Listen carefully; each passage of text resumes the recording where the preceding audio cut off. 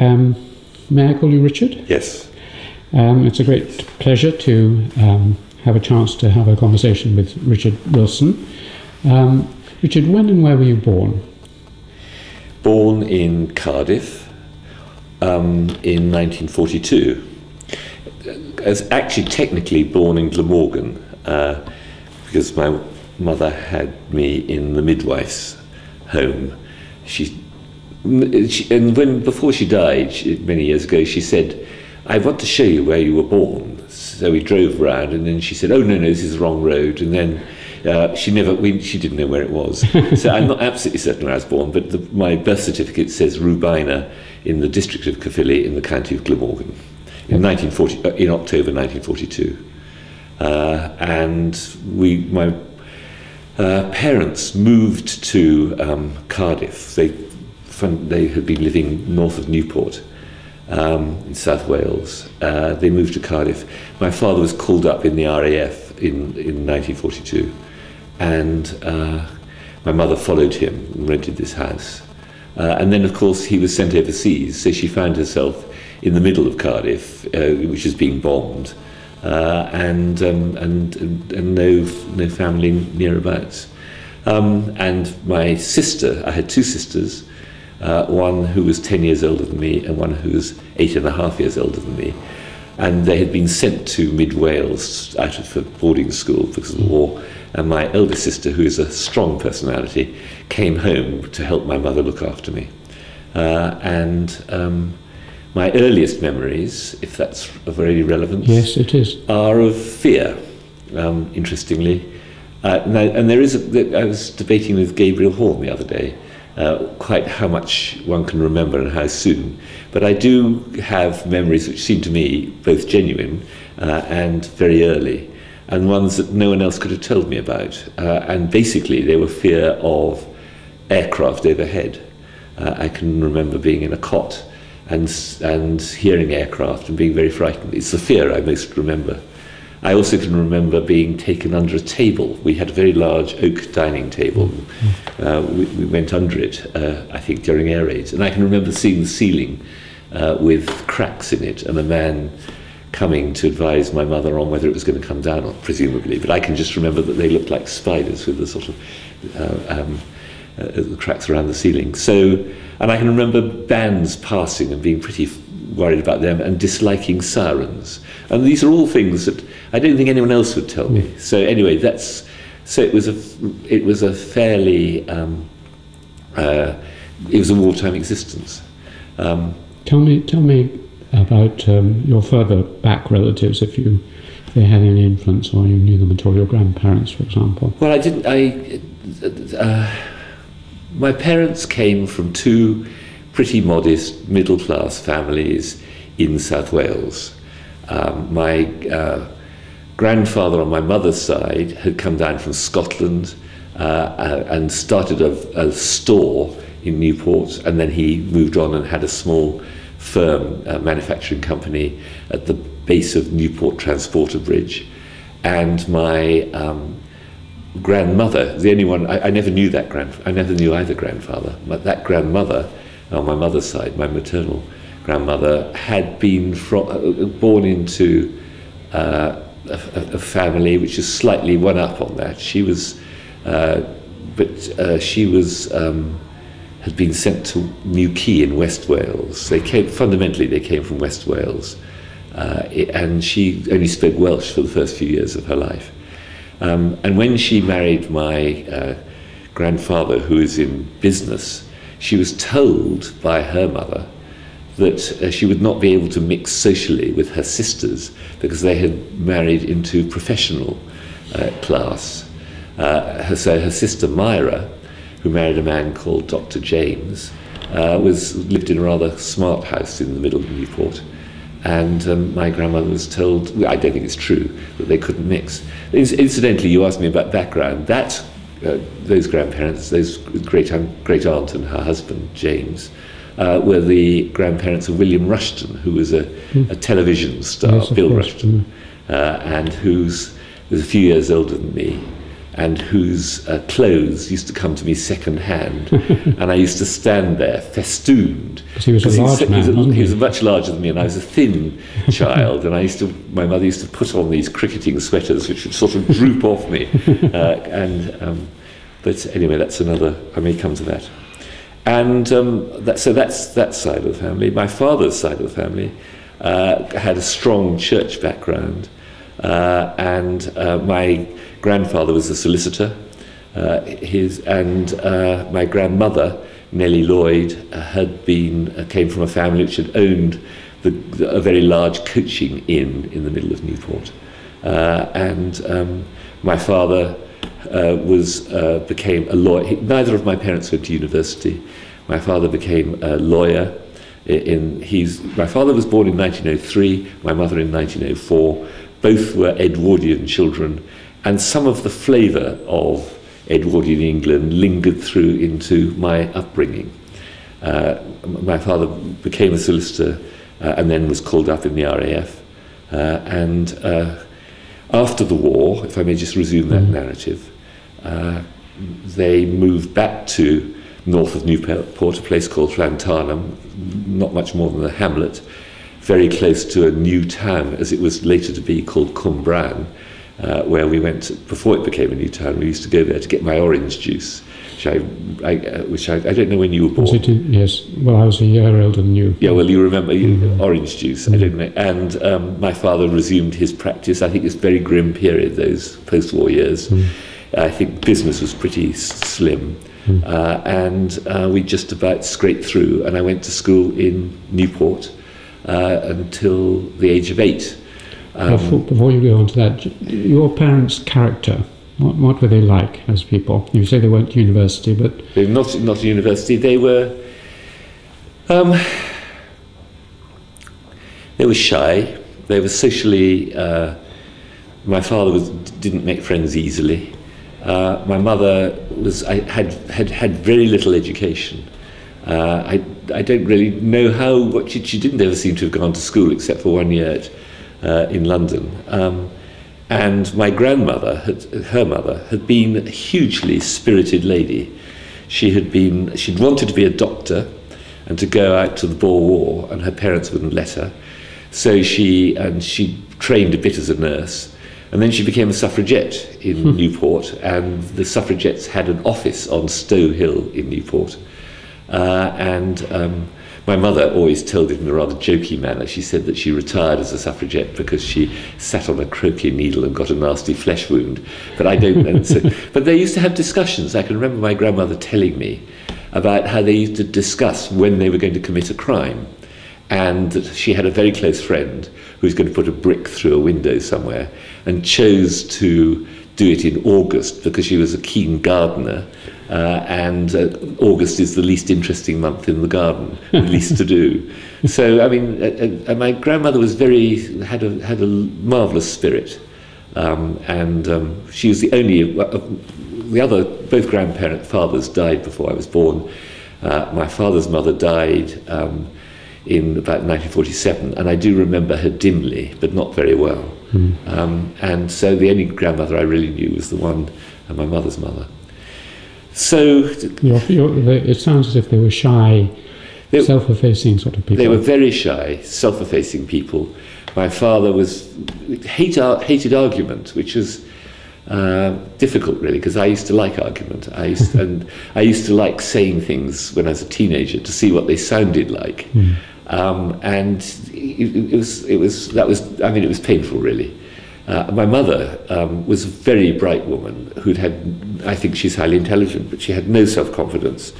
Her father, I think, was an extremely difficult man, and he had tried out every religion, including Christian Science. She always remembered how, when she'd had some illness like chickenpox or measles, he'd come in and thrown at her. Was it Mary Baker Edison? Yes, that's right, Mary Baker Edison. Mary Baker Edison's book, and said, "This is all in the mind. You must heal yourself." And she'd felt distinctly aggrieved.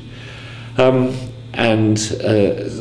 she They didn't push you towards education or scholarly things. Well, this is what they I think my father's education, he'd been to a private school in Weston-super-Mare, which he'd left when he was 16, and then he'd done his solicitor's exams at whatever law school was then going in the early, must have been sort of around late 20s.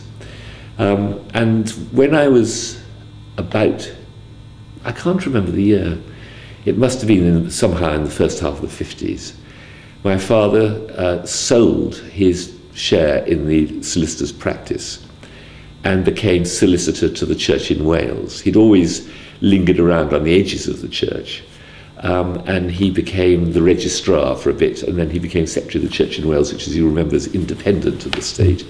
And he was kind of the most senior non-cleric in that church, and used to go off to a synod in North Wales every autumn. And the children, I used to play with the son of the Bishop of Monmouth, you know, because people who lived in Newport, and so he used the money he got from selling his practice to educate me. And I think my parents, although they wanted me to have a private education, they were very much at a loss as to, they didn't know much about it, but they found a prep school in Weston-super-Mare, which was quite a, I think the 1930s went on a lot longer than the 1930s.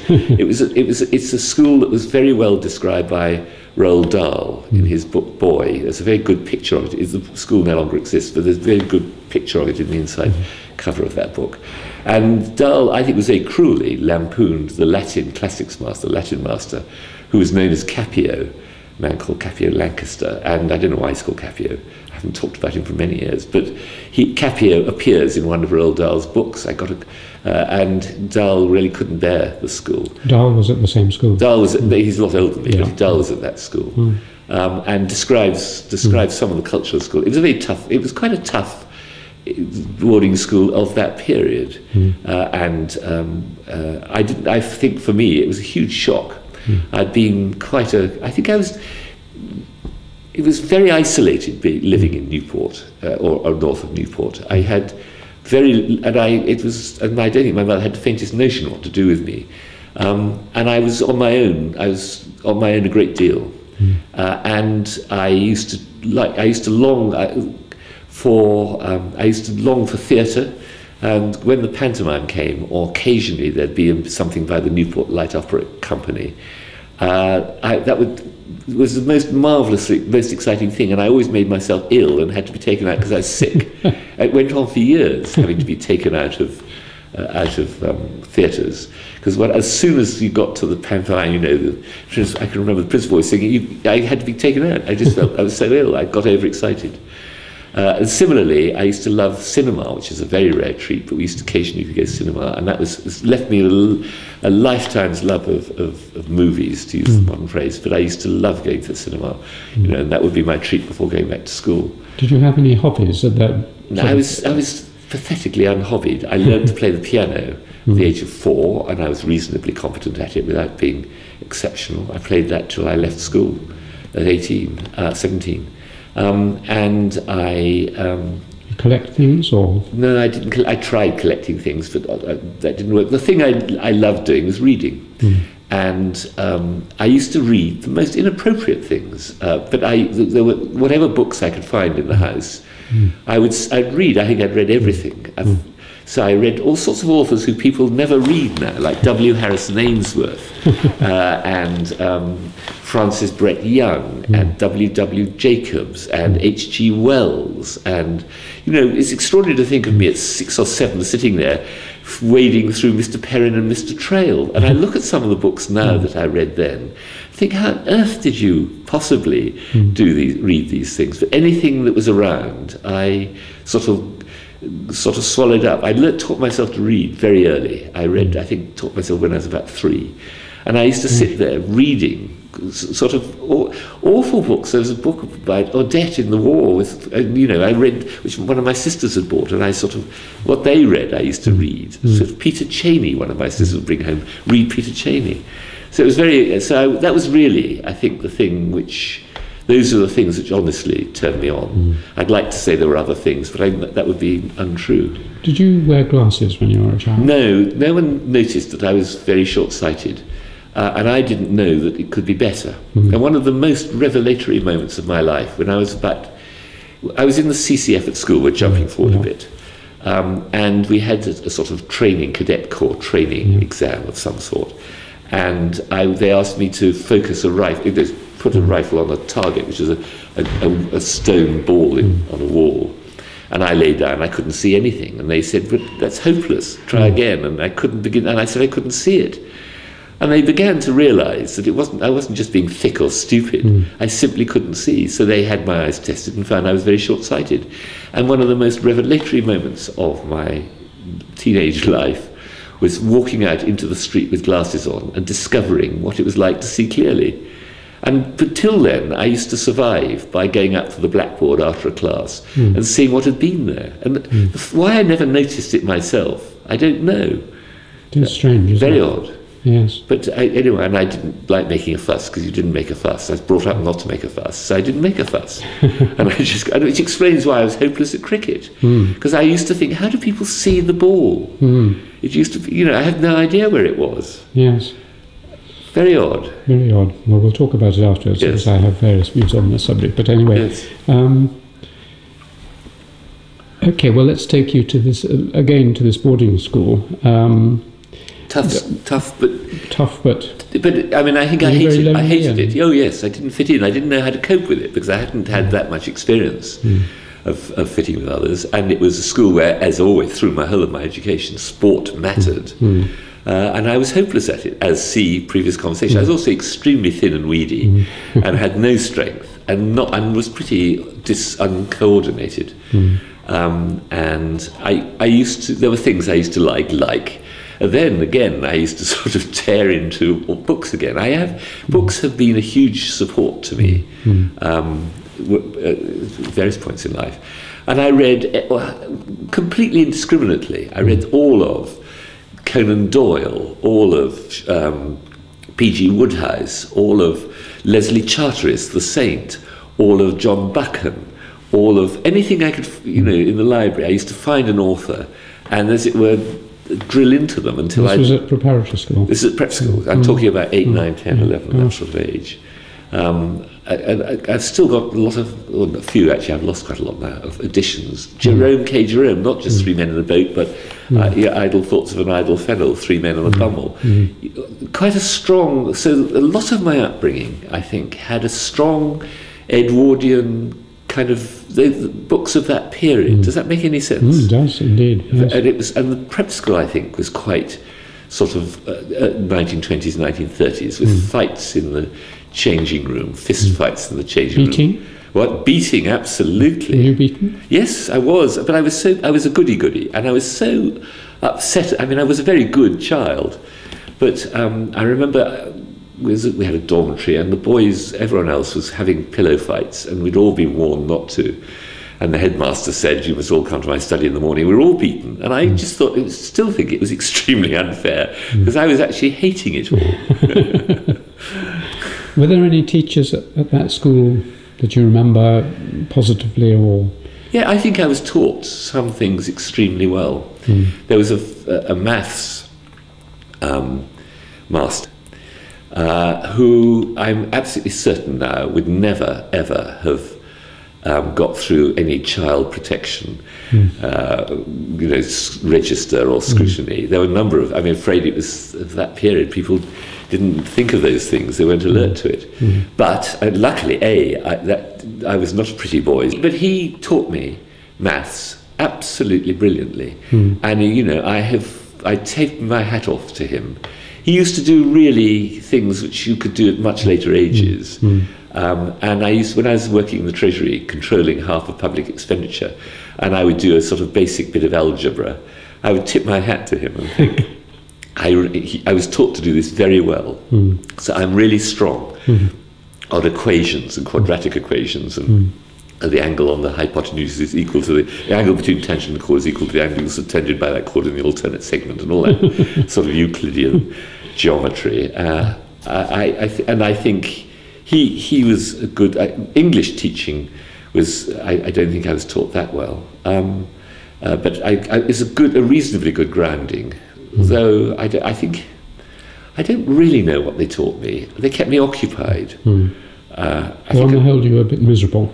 Most of the time. Yes, but on the other hand, I developed a minor flair for acting. I took the part of Shylock. That was, I think, the highlight of my time there. And I graduated to being as deputy head boy. So I didn't do badly, but I didn't really. I did find leaving home and being parted at the age of 8 extremely difficult to cope with. And I think probably it did me a world of good, but it wasn't much fun at the time. And I should just say, I mean, it was an interesting school because the other person who was there, who was a couple of years older than me, was John Cleese, who at that time was extremely tall, very good boy too, a good cricketer, who showed no signs of the man who emerged in comedy later on.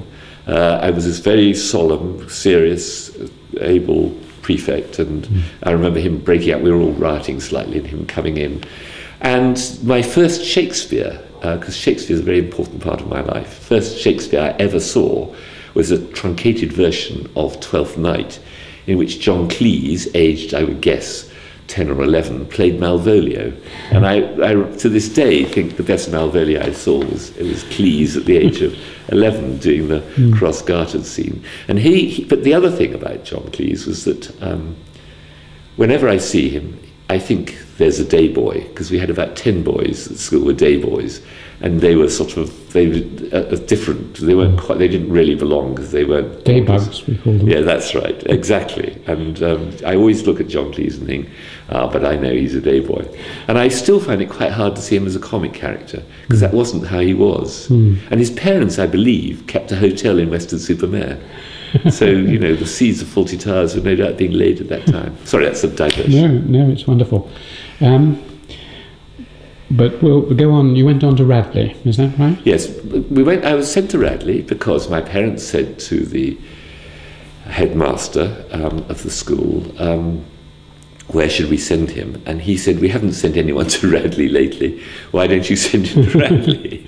So that's where I went. And I went to Radley in October 1956. Yeah. September. I arrived late because I had been given a vaccination, a smallpox vaccination, just before I was due to go, and then the doctor looked at it and thought it hadn't taken, so gave it to me again, and I was extremely ill, so I arrived late. And that was not anything like as good a school as it is now. I'm chairman of Radley now, Radley Council. But it was a school which again gave huge weight to athletics and to sport, which I was no good at all. And I did then, but it did do rowing, and I learnt to row, and I really loved rowing. I wasn't very good at it because I was not strong. I was the wrong shape. I was extremely light. But I used to go sculling on the Thames, and you could go off down the river, and it really was a very pleasant way of spending an afternoon sculling. And I also rowed in boats, and I rather enjoyed that. There were big, heavy tubs, and we used to have an awful struggle to get them to move at all fast. But that was actually the only sport which I really took to, and I wasn't good at it, but it's a sport anyone can do, and I'm president of the Emmanuel College Boat Club, and I sort of can identify with that. I would have liked to have played other sports and been good at them, but I do think that the poverty of eyesight was a considerable factor in that. Why do you think sport is such an obsession with these boarding schools at that time? I think because it brings out qualities which are quite good for running an empire. I honestly think that's what it was about. I think I had a very good education to send me out to a colony or to a part of the empire.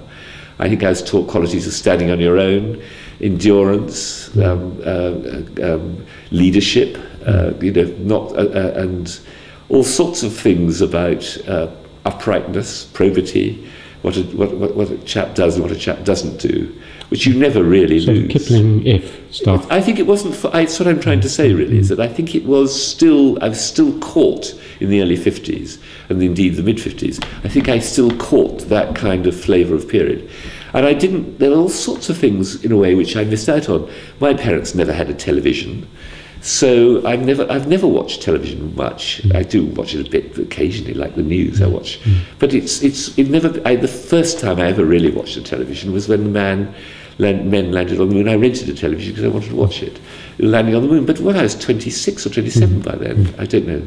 So there were other boys at school who would talk about television jingles or the, Muffin the Mule or something, and I hadn't the foggiest notion what that was about.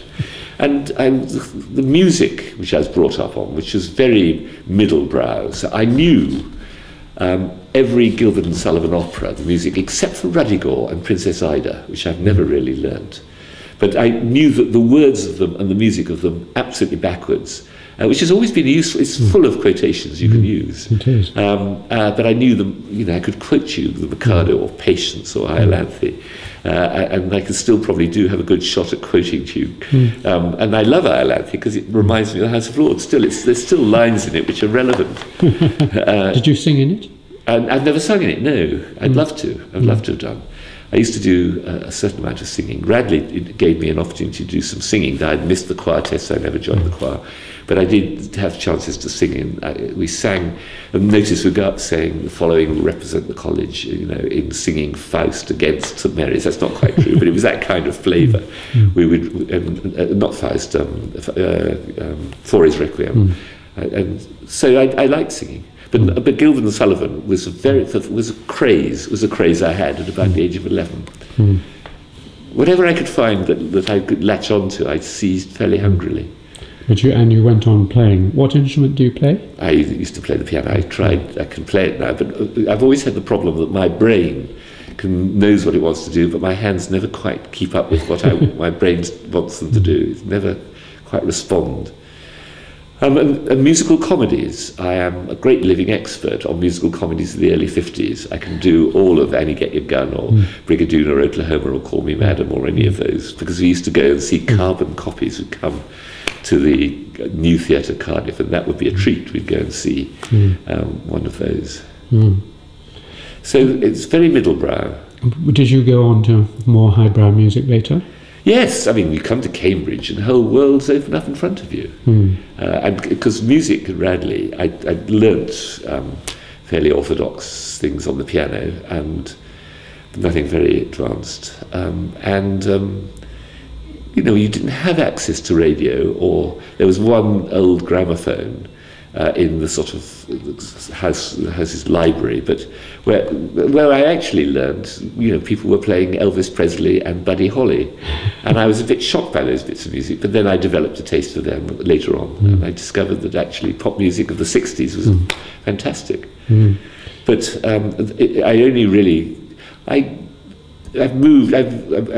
I've moved to chamber music now, which in times of stress or trouble. I'm very orthodox, very boring, but I just a bit of Schubert or Beethoven's late quartets or whatever. I find them hugely consoling or inspirational or whatever you want from them.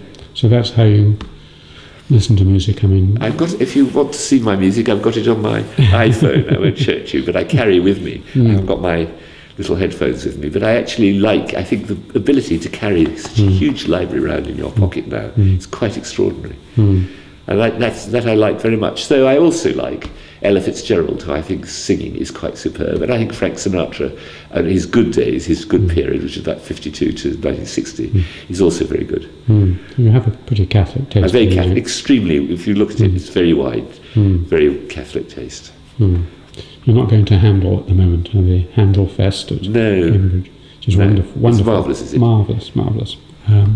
Anyway, what about the acting? You said that the high point was when you were about 12, but did you go on doing it? I did acting at Radley, did a number of productions.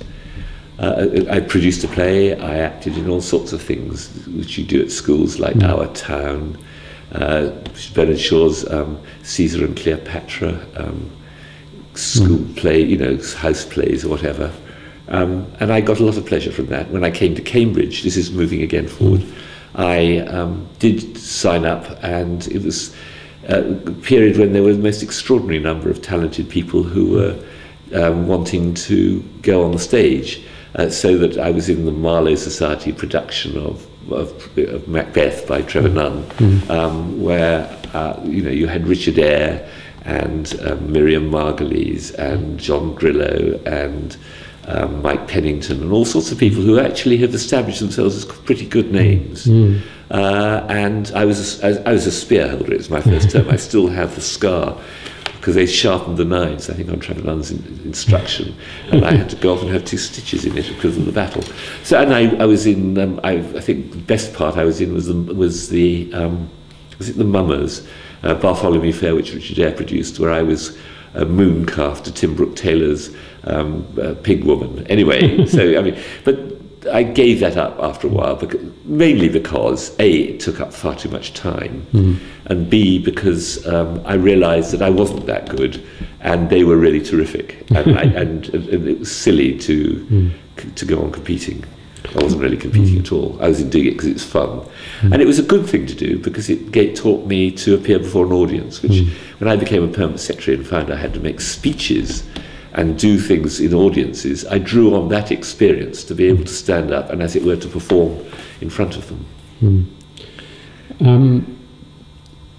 Were there any masters at Radley who had a strong influence on you? There was one master called Paul Crowson, P.S. Crowson, who is my housemaster, and he was hugely important for me, a really important father figure and a wise man, and a huge influence on me for life, really. And that was, he was, you know, from 13 to 18, and I owe him a huge debt. And later in my career, there have been a number of occasions when I have been aware that I have said things, e.g. both to Mrs. Thatcher and to Mr. Blair, which I learned, where I was repeating things that Paul Crowson had said. How do you spell his name? Crowson. Yeah. And did he teach you any? He taught me English, and he was also a historian, and he must have taught me a bit of history. But he was my housemaster, and he was a terrific figure in the school and extremely wise. And I think he'd had TB, so he was always a bit. And he spoke in a slightly funny manner, but he was for me, he was absolutely the person I needed at the time when I needed it, and he was a marvellous figure. Lovely. That's a very nice portrait. Is there anything else on Radley that you'd like to? I was well taught. I mean, the thing was that the thing about Radley was that although I used to think afterwards that I went through it under anaesthetic, a lot of my schooling, I just sort of closed myself down. I think I was a lot brighter than they gave me credit for. But my family didn't really like people being clever. I remember being told, "You're not clever, you just work hard." I came from a fairly anti-intellectual background. South Wales is not a place to be clever in, and I was not encouraged to be clever. So what I did was just get through and get by, and to do the things that you learn to develop. The little comforts that you can, and to endure the rest. That sounds pretty grim, but I think that's what I did. And then the things which I enjoyed, which quite often were things of the intellect, I'd suddenly had a period when I did perfectly well in my O-levels, and then when I got to A-levels, I suddenly took off, and I returned. I'd slightly gone off reading because I couldn't find anyone to read when I was 14, 15, but I had a very good master who just said, "If you want to buy this book, I'll buy it, and I'll put it on your parents' bill." So I read the whole of Evelyn Waugh and a huge amount of Thomas Hardy, and the whole sort of I suddenly graduated to grown-up books in a different way. And then I did classics. I threw over science, which I regret sometimes, and I did classics. I did Latin A-level in 1 year. And then I did English, history and French, and it was marvellously, I suddenly connected with myself, and it was probably the most creative, liberating and I did quite a lot of acting at school, and I found some friends, and we started a magazine, and a school magazine, and I wrote under the name of Apollo. Goodness knows why. Was it Apollo? And I had it was just a period of about for 18 months. And I came up to Cambridge to take a scholarship exam. They put me in, and I remember Paul Crowson saying, you should do the scholarship exam. You won't get one, but they may offer you a place. So I came up to Cambridge. I was leaving the school. My father had run out of the money. So I was leaving the school in December 1960. And I came up to Cambridge to take the scholarship exam. And I can remember I'd never been to Cambridge. And why Cambridge? Because he said, we haven't sent anyone to Clare lately. This has been the story of my life. So I came, he put me down for Clare, and they also put me down for Worcester College, Oxford. Which is where I went. I came up, and I brought all my books with me in a bag, in a suitcase, which I packed every textbook I wanted, and tons of things I didn't need. And I remember taking a taxi, because my mother had given me the money for the taxi from the train to Clare. Gave the Porter's Lodge, and they said, you're in Memorial Court, and dragging this huge suitcase all the way along the path to Memorial Court. But the excitement for me of taking that exam was just phenomenal. I had no idea that anywhere could be as beautiful or as exciting as Cambridge. I had a few other friends taking exams at the same time, and we went out, and the taste of freedom and the excitement of being here, I just fell in love with the place, and I haven't really ever not fallen, I've never fallen out. It was a very deep imprint or something which took immediately. And I remember seeing Levis, this old man in a Mac with not apparently wearing a shirt, because we took our exams in Downing, because we were in that group. And Levis, and I was so excited at seeing Levis. It was just because I'd read all the Common Pursuit, I'd read all his books. And they gave me an exhibition, which was really nice of them. And I remember the telegram arriving. It was a telegram, and my mother was making a Christmas pudding. And this telegram arrived somewhere around the 18th of December. I've still got it, saying we'd like to offer you an exhibition at Clare College. And it was and the school was astonished, absolutely astonished. That was, I think, superb. I think Cambridge is hugely important to me because I'd already connected with myself in some way, which is very creative. And I hadn't the foggiest notion why or what was going on, but I came to Cambridge, and it was just allowed me to grow all those bits of me which I'd suppressed through the previous 18 years. And it was totally undisciplined, but I had people here who were like me, who I could make friends with. It was a sort of revelation for me that the world could be actually as good as this. And I'm very grateful. I'm very grateful indeed. Oh, that's lovely. Very nice tribute to it.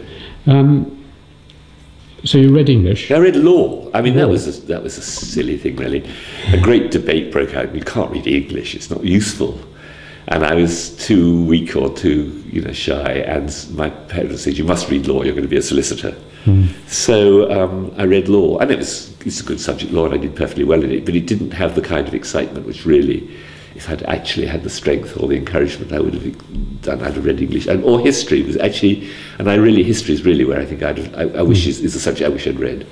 I don't want to sound ungrateful, because law was a really good discipline for me for the rest of my career, and it served me very well in all sorts of ways. And I again was taught by someone who is another very important figure in my life, a man called Bill Wedderburn, who is a fellow of Director of Studies in Law at Clare. And he was a huge influence on me. Again, I'm very lucky with the father figures who I accumulated through through that period when you need them. And Bill Wedderburn, who I became his research assistant. I mean, I did a BA and I did an LLB, as it then was, LLM now. And after that, I wanted to go to the bar, or at least I thought I did. And so I spent a year as his research assistant at LSE. He'd gone off to be the Castle Professor of Law at LSE, and I was his research assistant for a year. So he's another important figure. Why was he so important, apart from being an older man? Because he was very left-wing, and he did all the things which I wanted to do, really, which is to ask questions.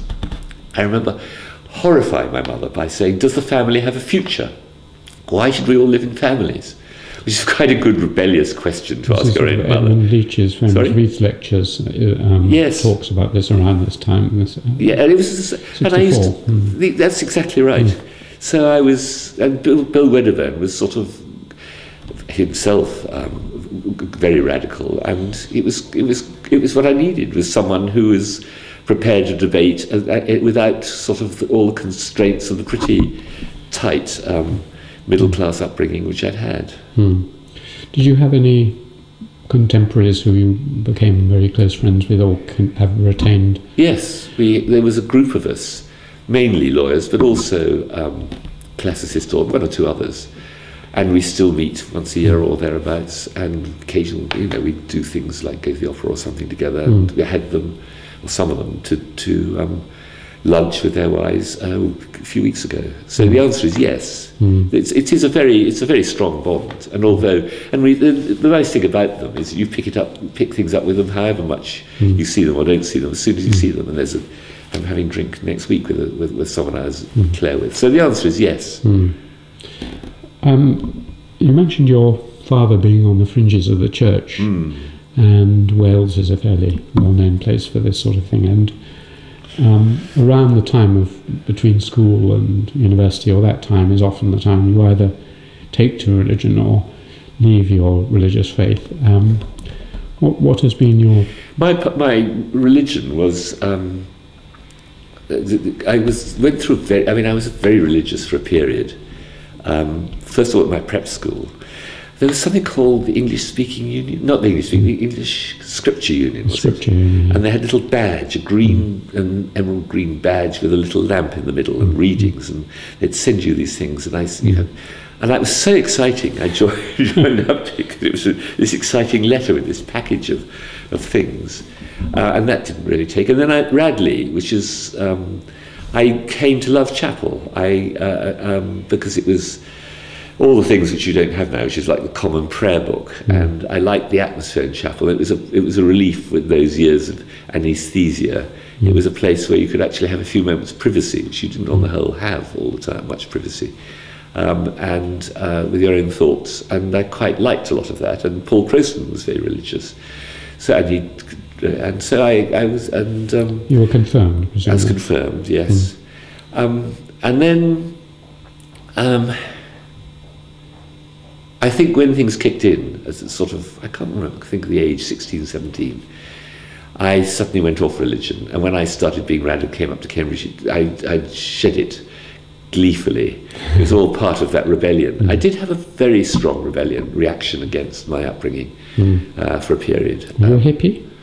No, I was actually, I remained extremely sort of, it was I say strong reaction, it's strong to me, but in terms of the outside world, it was extremely mild, extremely modest. And have a CND badge? No, I didn't have I remember talking to my cousin about I remember wearing jeans. I bought a pair of jeans, and I walked down through King's, my first pair of jeans, and I wore them home, and my father took me aside and said, I don't like to see you wearing those. If you're short of money, you must let me know.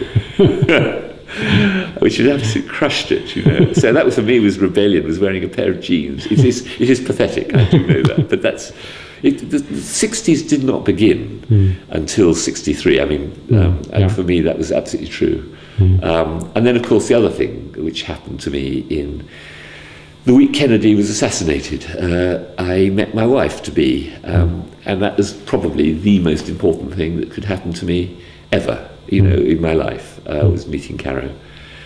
She was in her 6th week, poor lamb, which I now, at Newnham, and I was in my 3rd year, beginning my first term with my 3rd year, and we met at a party in Corpus, in Old Court, and that was very, very important, for all sorts of obvious reasons. And we took a long time to get around to getting married, but we got married in 72, and we've been together, and she's still now the most crucial figure, she and our children, the most important people in my life. The story that after this slightly, I don't know what flavour I've given you of my childhood, but I think from about the age of 16, 17 onwards, I think the message I'd want to convey, because I feel it, is that I'm a hugely lucky man. I have had a blessed life. And the investment my father made, although I didn't get on with him, if I'm honest, at all, because he was a very withdrawn, pretty cold figure, but the investment he made in my education was was what gave me the break, the freedom. It was a lucky break, and it altered. And that was, and I owe my parents a lot for that, because they didn't have any money. They were not rich at all. Otherwise, and in their old age, they were pretty through pretty. It was pretty tough, but they gave me that, and it was the kind of social leg up, and I seized it. I suddenly seized it when I was 16 or 17, won a place at Cambridge, and then everything followed from that. Tell me a little more about, was it Karen? Caro, she's Caroline. Oh, I see. Caroline Lee, first four letters of her name, Caro, she's always been known as. She read English, she got firsts, and she, loved her bits, but what do you want me to tell her about it? Well, did she go on to an independent career? Yes, no, she had her own bid for independence. She didn't want to settle down and get married when we left Cambridge, when I left, because I'd left before her, obviously. So she went off to Nigeria on VSO and was thrown out, poor thing, when the Civil War broke out there. And didn't want to come home and tried to just denounce her British nationality. She could stay with Africa. She's loved Africa all her life. And then she came back and she was a teacher. And she became a teacher in a college of FE, Leighton College of FE. She taught English at A-level there. And she gave up that job when she was, in 1976. So she was a teacher for 8 years. And we started a family in 79. Our son was born, March 79. Do you want me to move on to there, or do you want? There's a whole chunk of important stuff. And the thing which I also ought to say was that after we'd been going out a bit, she broke to me the news that her father was Master of Corpus, which came as a shock to me, and it wasn't a wholly welcome one at all. Didn't fit in with quite. I hadn't sort of expected it, and I was very reluctant to meet them, really. But her mother, who's a lovely lady, I mean, I love her to bits. And now she died 5 years ago, 6 years ago, 5 years ago. But they engineered. It was a meeting, and then I became very fond of her parents. Her father had been a civil servant. He had worked with Maynard Keynes in Washington after the war, in the great, very close to Keynes. He's written some marvellous letters about it, which I've got in the lodge. And he was a lovely man, and Kathleen was a marvellous woman, and so they became an important influence on me. And Carrie had sisters who were great friends, and when I was thinking of going to the bar. And I went to the bar, I took the exams, and I sang with Bill Wedderburn. But I suddenly realised I hadn't got any money. Actually, I hadn't got a bean. I mean, nothing.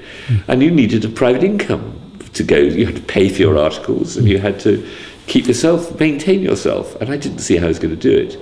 And Frank Lees one day said to me, "Ever thought of entering the civil service?" And I'd actually been very impressed by the train of civil servants who had gone through Corpus, who I'd met intermittently, people like Richard Powell, Permanent Secretary of the Board of Trade, and famous William Armstrong, who was at that time as a rising star, and what's her name?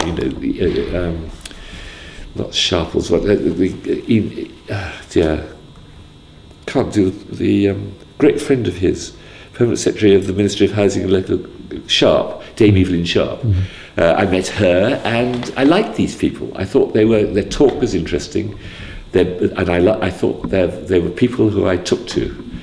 And I thought, I suppose I picked up a sense of the civil service, which I found very attractive. And I suddenly thought, why don't I take the exam? And I took the exam, and I got in. Came in second in the. They used to do it in the competition. This is the Home Civil Service. Home Civil Service, yes. I enjoyed the exams. I didn't enjoy the written bit, But I enjoyed all the tests and interviews you have to do. Do you have to do all this sort of a few days? That's it. Yes. At a country house. It wasn't a country house. It was actually in Savile Row when I did it. But it was not far off. It was still the child of that test, and you had to share things. And I found I took to it like a duck to water, really. And I was put in the Board of Trade as an assistant principal, which I joined on the 5th of September 1966. And I was put into a job to do with trade with South Africa, which is during the Kennedy round. And I wasn't particularly happy at that time because Caro was in Africa and I was missing her. So actually that was bad. And I also got mumps, which was dreadful.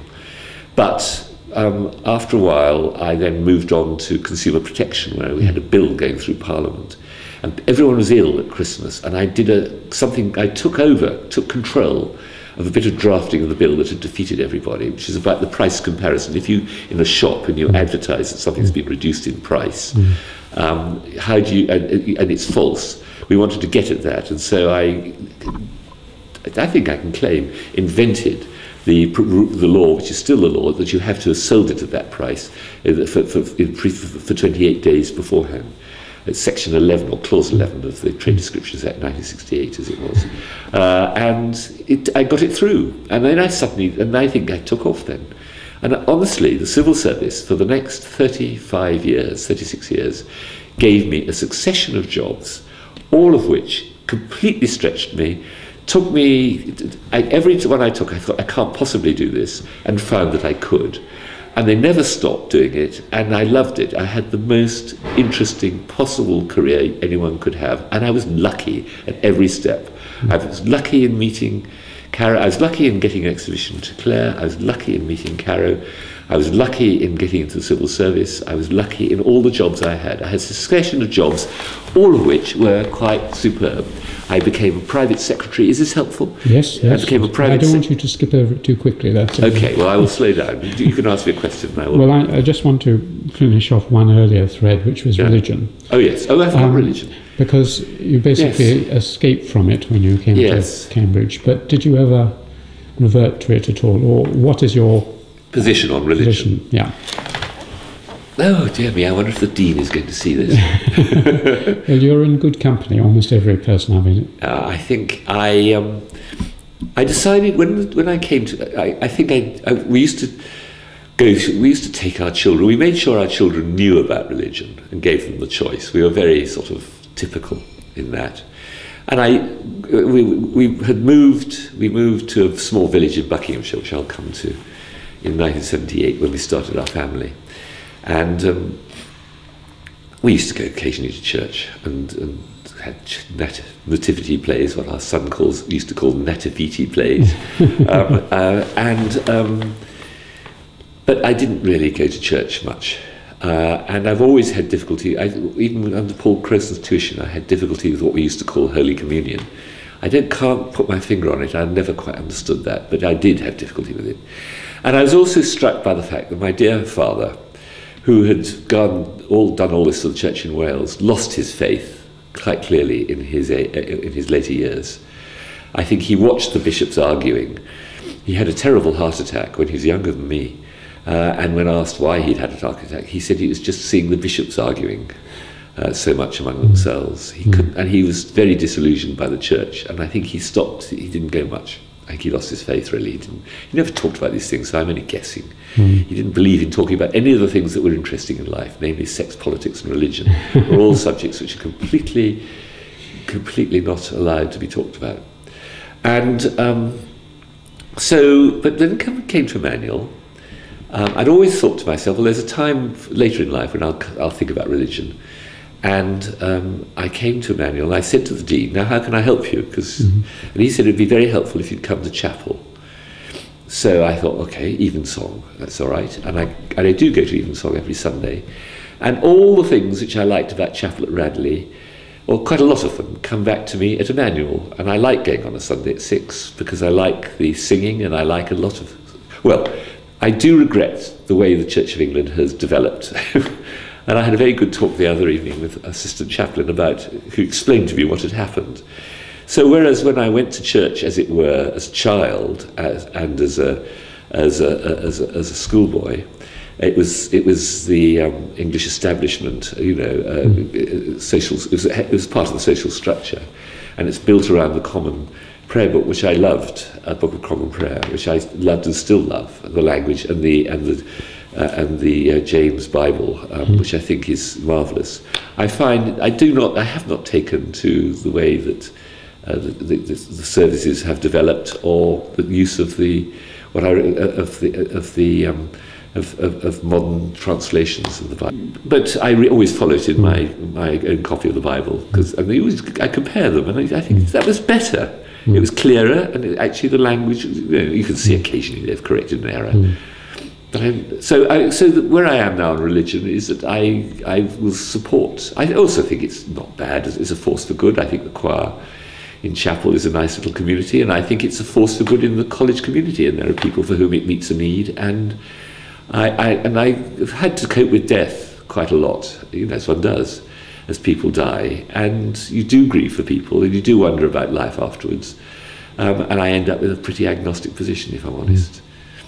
Yes, I was going to say that you hadn't mentioned God at all in any of this, so presumably it's the beauty of holiness stuff that you like. Yes, I also I find, when listening to the New Testament, I do find Jesus Christ a really interesting person. I think a lot of the incidents that take place, the excitement around him when he first came on the scene, which I'd never noticed before, is really very graphic. It's like a new political figure, and I do think the picture of him is really interesting, and if I turn out to be wrong, and there is an afterlife, then I should think, well, I'm very glad. I think he was a very important, interesting man.